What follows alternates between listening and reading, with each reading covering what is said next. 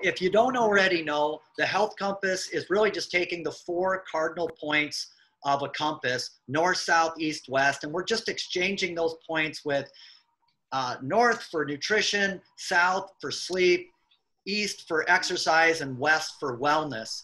And if we just broke it down simply for you to have a roadmap, to have some type of here's our starting point, this is where we're going to start.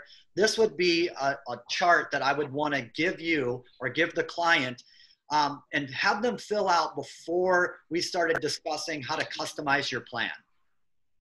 Right. Okay. So I'm looking at Go ahead. this.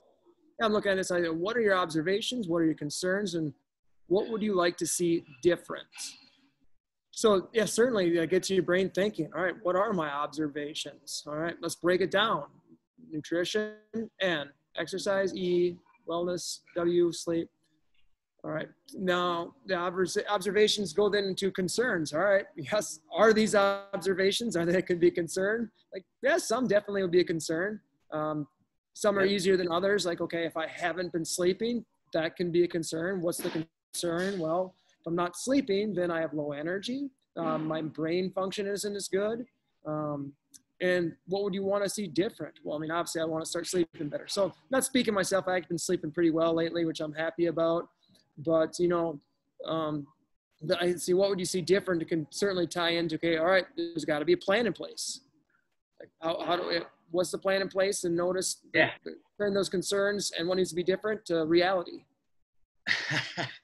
So as you just walked yourself through that, Joel, it's easy to kind of identify, but a coach can really dive a little bit deeper to, like, concerns can also be fears, of like, what am I either doing currently, or am I scared about changing, or is this going to happen? Sure. What's going to be my obstacles, my roadblocks, things like that. And then what would you like to see different is, like, you're really just fine tuning the results that you're truly looking for. And that could be like, in a week, what would you like to see different? What would you like to see different in a month?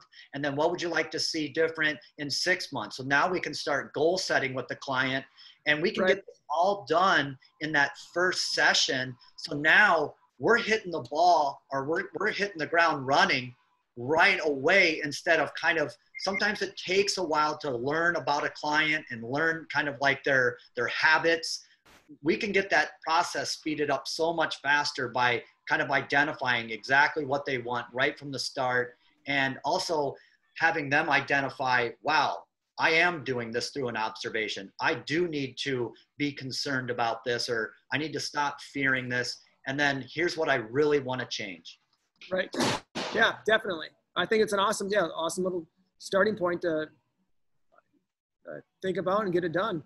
Absolutely. So just wanted to get that out to everybody. Hope that helps.